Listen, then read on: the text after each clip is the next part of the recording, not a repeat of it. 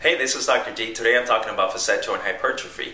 Facet joints connect one vertebra to the other throughout the spine and allow us to bend and turn. If we look at the model of the spine here, I'm going to show you one vertebra right on top of the other.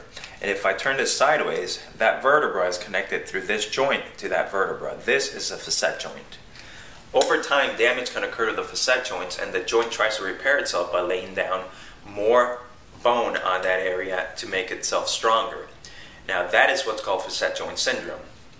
As the joint enlarges, it can put pressure on any nerves passing through there, and that can cause pain. Pain can be felt anywhere along the spine, but especially in the lumbar spine with twisting and turning motions.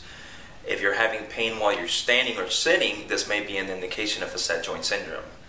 Two of the main causes of facet joint hypertrophy are osteoarthritis and degenerative disc disease. People over the age of 30 are at a greater risk of developing conditions that lead to facet joint hypertrophy.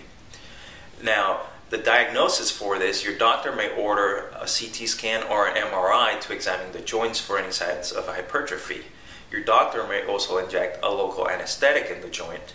If you feel any relief from there, then this can confirm facet joint hypertrophy. There are several treatment options that are available for this condition, and the treatment varies depending on the severity of pain and the damage to the area. Two of the most common ones that are used are facet joint injections to reduce the swelling, and also physical therapy to strengthen the spine.